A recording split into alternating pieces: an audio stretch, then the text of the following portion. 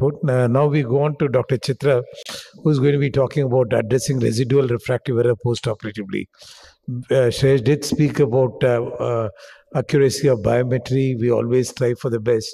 But even in the best of hands, best of institutions, there are refractive surprises. And today, with the patients expecting near emmetropic outcome in all situations, let's see how she handles it. Very good morning to one and all of you, and my special thanks to Dr. Ramamurthy for including me in his course. And my due is to talk on residual refractive error postoperatively. A residual refractive error postoperatively is actually the primary reason for dissatisfaction after a premium lens surgery where you have counseled your patient for long and told him that you're going to give him visual independence. And the sources of these residual refractive errors in this particular study, which was done in Wales from 2003 to 2010, long back, in that huge number of eyes, only 164 of these eyes had issues. And these were the four main reasons which was outlined and which is relevant to us is the inaccurate biometry, wrong IOL part selection, transcription errors, and handwriting misinterpretation. And then you realize that so much of it is in your hands and need to be preoperatively conscious cannot be undermined at all. So planning for the worst is how you are doing the best before the surgery. Now, having said that, we do have a range of intraocular lens formula, the third generation, now the fourth generation, the fifth generation, which, so it seemed necessary for you to know how accurate you are with these. So many of these formulas were put together, and we looked at the target emmetropic outcome within -0.25, plus minus 2.5 or plus minus 0.5, and it was checked with those on optical biometry, like it could be a spectral domain or a swept source OCT or an OLCR. And what came out of it was the best as of now are the Hill RBF, the Barrett Universal 2, and the EVO, which is the emmetropia verifying opticals.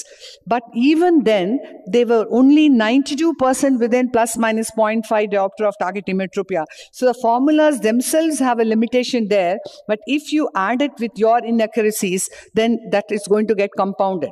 So what you need to know is, you would hear everywhere about different formulas by different surgeons. You should go back and use the formula which is best suited to you. For that, you need to analyze your results. You might find that you could want to use an Hill RBF and an Barrett Universal 2 and keep them as two formulas to go on. But believe me, the Hill RBF is based on a statistical model, and Barrett Universal 2 is on a thick lens formula. In spite of being different technologies, they do work very well, and these are absolute good platforms to compare, because it's often necessary to validate your results with two different IOL power calculations and also check for consistency. You need to also remember, when you're doing premium IOLs, your threshold for using a toric IOL has to be extremely low. This was a phaco study which was done. What they found was that out of 100% getting operated, 70% of them were fine with even the third generation formula. It is that 30% of them, when you do the keratometry and you find that the standard deviation is more than 0.2, then you need to get cautious. Is it dry eye status? You check for dry eye. If there is dry eye, treat the dry eye and then repeat the biometry. In some, you get to know it's a refractive surgery eye or a keratoconus or PMD. Then just a routine topography is not enough. You have to do a tomography. You may have to look at the EKR value. You may have to use those specific formulas. You may have to use the right toric calculator. And most importantly, you have to use the fourth generation formula and beyond. Of course, it goes without saying, it has to be a perfect surgery, right from getting that right rexus overlap over the optic of the IOL and ensuring that you definitely check your post-op outcomes to understand where you are. Are you poised for a premium cataract surgery without any of these residual effects?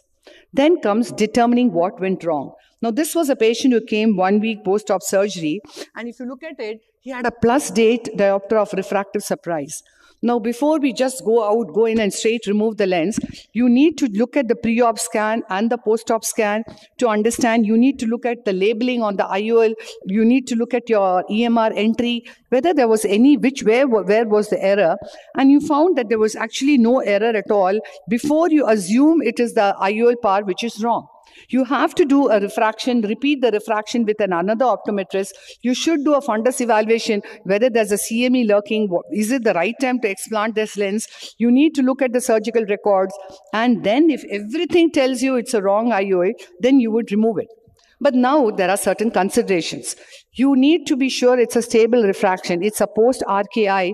You may have to wait for the refractive stability to occur before you jump. Of course, +8 is too much. You would remove it.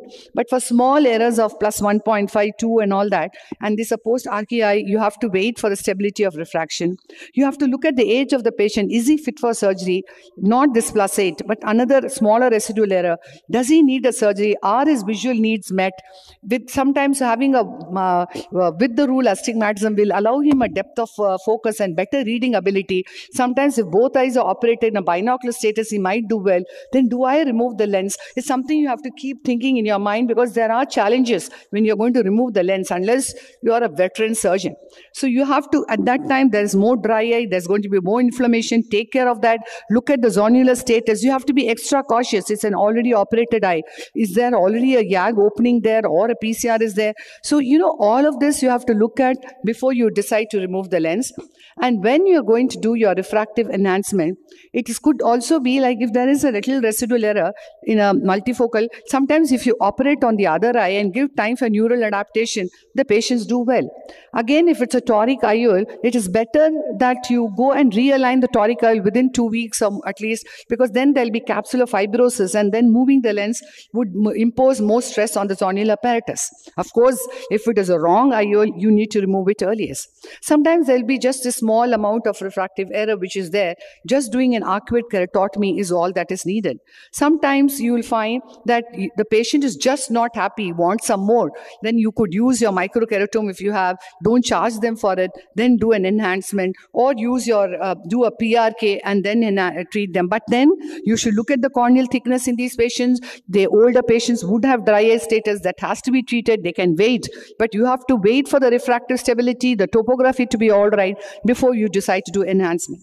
Now look at this particular file. If you look at the sphere and the cylinder, the spherical equivalent is nearly 0.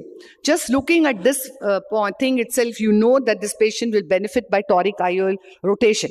But you have now the astigmaticfix.com or the Barrett TK Barrett treatment formula, wherein it will tell you when to rotate the lens. If you enter your data in that, you can go on the website and do it too. It will tell you when to rotate it, when you have to do a bioptics or a laser touch-up.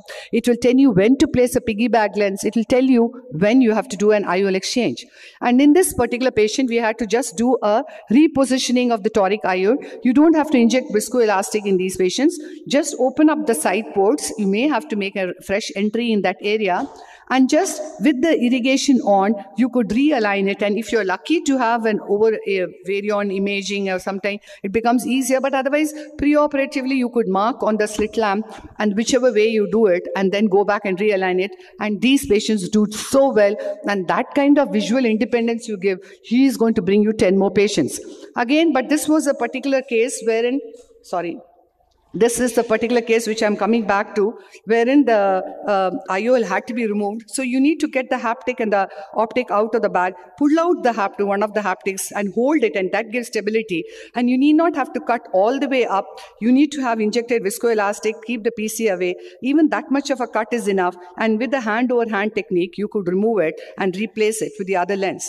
This patient came back after 4 months post-op and had a significant hyperopic error. So you can do a piggyback lens in these eyes, and how essentially it could be a lens material, preferably a hydrophilic, which is not the same material as the primary lens. It should have a larger optic. We have Sulcoflex lens and the other similar companies, and the haptics allows it to rest in the sulcus properly, and it has a posterior concave surface. So there is a space between the primary IOL in the bag and this, so there won't be interlenticular opacification, and the haptics of the second IOL should be placed at right angles to where it was in the primary case.